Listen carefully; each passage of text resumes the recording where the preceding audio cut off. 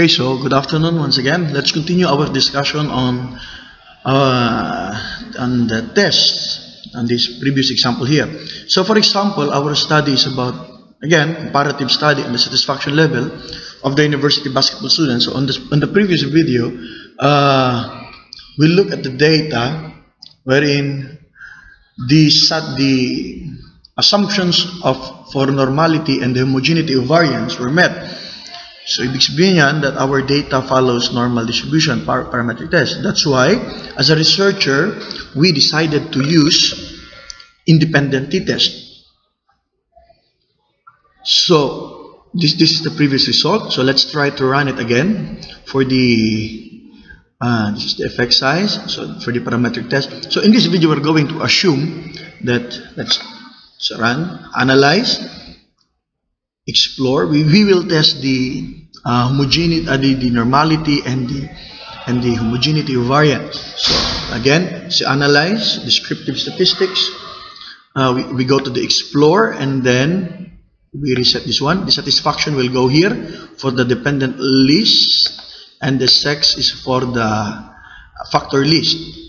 Okay, and then we review the statistics, 95% confidence interval, the descriptives.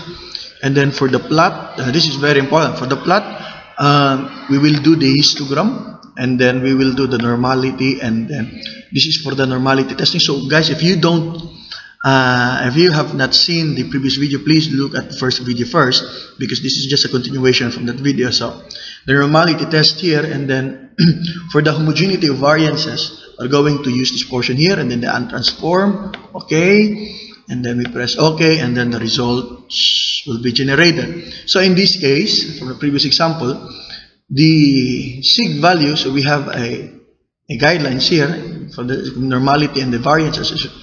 So since the values are greater than, for the normality testing, since the significant values are greater than 0.05, so again, since the sig value for the Kolmogorov-Smirnov is greater than 0.05, so in this case 0.078 and 2.0, hence we can say that the data follows the normal distribution and does not significantly differ from normal distribution. And then for the test of homogeneity of variance, the sig value, the significant value, is greater than 0.05, that's 0.132 here. So therefore we can say, or we can assume, that the variances for male and female are equal.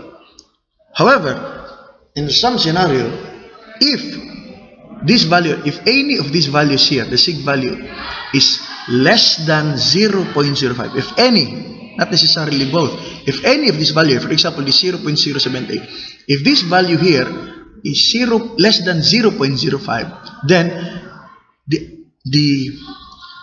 this normality testing, we can say that the data does not follow normal distribution. Although there are still other processes that we can do. We can check for the outliers. We can transform the data. But however, in the scope of this topic here, so we will only see here.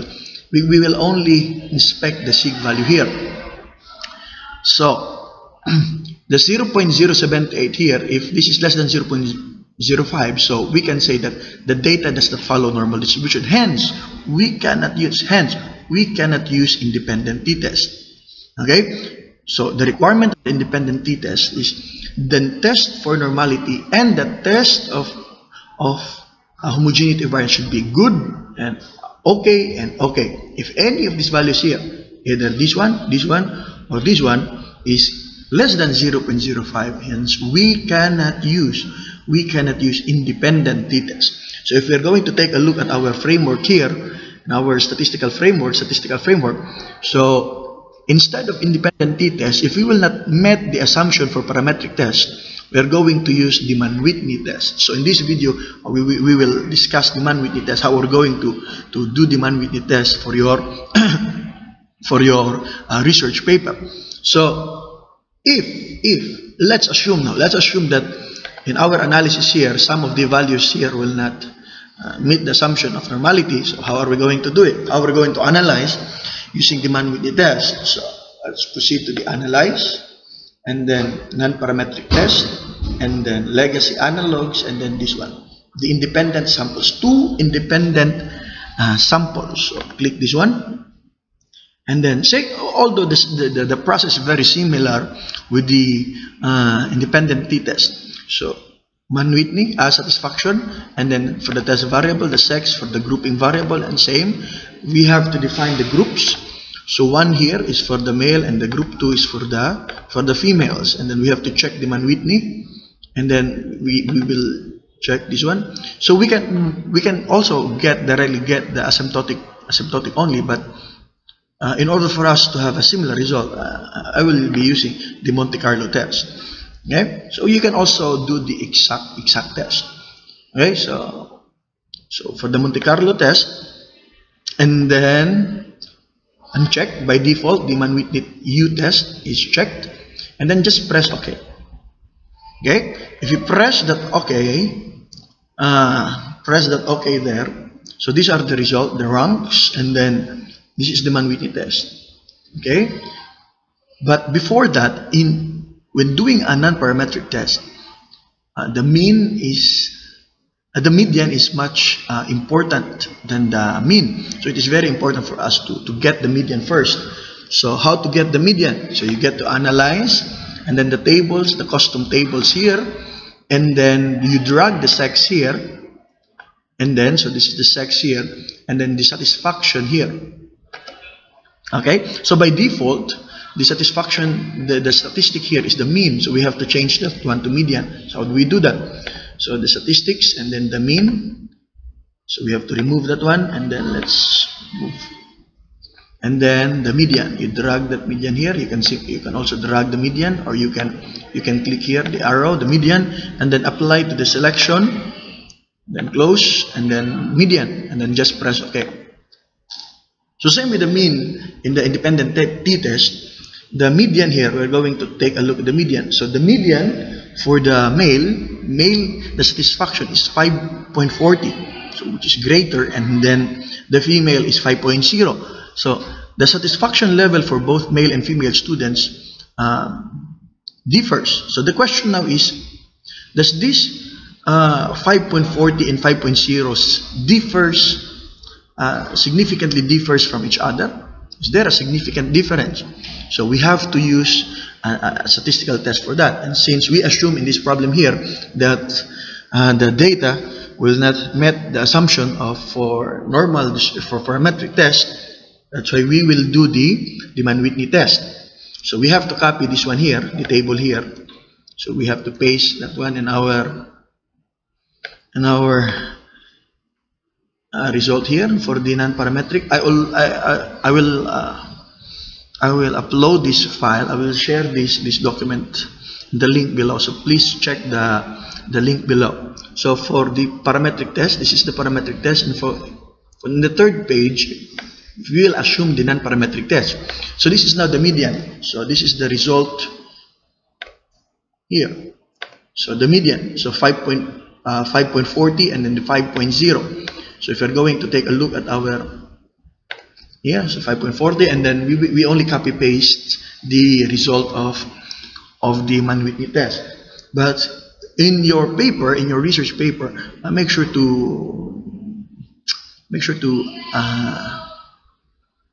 change, or make sure to edit the table here to display only the necessary, because it will consume some space in your paper. So okay, so for the presentation purposes, we will display all of the data there. So this is the result. How are we going to analyze it? So this is very important. This is very important. How to analyze the data. So first is, we already know the median, the 5.4, and then we will now test if there is a significant difference in their satisfaction level. So where are we going to look? We're going to look at the asymptotic value here, the 0.0. 0.0. So what is our guide? What is the guidelines there? So we can also use the guidelines that we had in the independent t-test. So Mann Whitney test, Whitney U test. Okay, for the Mann we can also use this one. If the significant value is greater than 0.05, the mean means that the mean does not significantly differ from each other. If the sig value is less than 0.05, the mean significantly differs with each other. In our case here, the sig value here, the asymptotic sig value here is 0.0, which is less than 0.05. Hence, we can say that the mean, the mean. So we have to change this one, the mean or the median. This is already the median, because we will look at the median in non-parametric test. So the median significantly differs from each other. Okay? So we can already say that the median significantly differs from each other. But the next question is, how big is that difference? So we're going to look at the effect size. So from the book of Andy Fields in Discovering Statistics using SPSS, he used the Rosenthal formula to convert the z-score into size effect, to estimate the size effect. This is the formula here, the R, the value, and then the z-score. The z-score is here, negative 3.951, and then the n here, the n is the number of cases that you have. So in this case, if we're going to take a look at our cases here, so we have 385. So 385. So in this case, we have 385, and then we can compute the value of our R. The R here is 0.20. So basically, it's the same with the size effect in the independent t-test. So how are we going to conclude this? Okay. So on average, the satisfaction level on the basketball court of male. So we have to report the median. This is the median here, the 5.0 for the 5.40 for the male, is greater than. Why greater than? Because the satisfaction level for male is slightly greater than the female, with the median of 5.0. The difference was statistically significant. This is the Mann Whitney. This is the symbol for the Mann Whitney U. And then we have to indicate the statistic. Saan galing yan? This portion here, that portion here, and then the Z. The Z is here, negative 3.951, and the P value or the sig value is less than 0.005 or 0.001 in this case. Kasi based from literatures, if the P sig value is 0.00, you have to include the 1 here. You have to put the 1 here.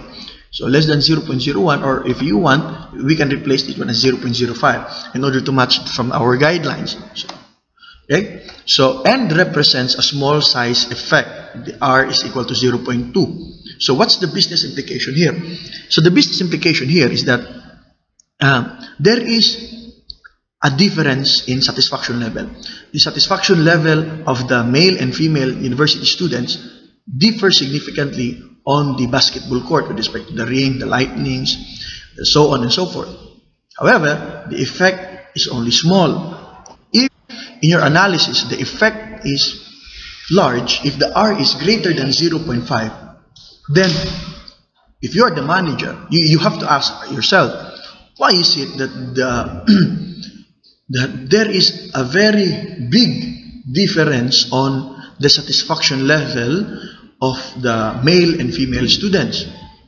So probably another study will be conducted to know the factors that will affect to increase the satisfaction level for the female student. So in this case, for the coverage of our discussion, we will only tackle up to this point. So during our classroom discussion, I will give you some data set, and you will have to follow how to analyze. You will analyze if the data set will follow normal distribution or it will not. If you will do the parametric or non-parametric test. Okay, so see you, and then okay, thank you.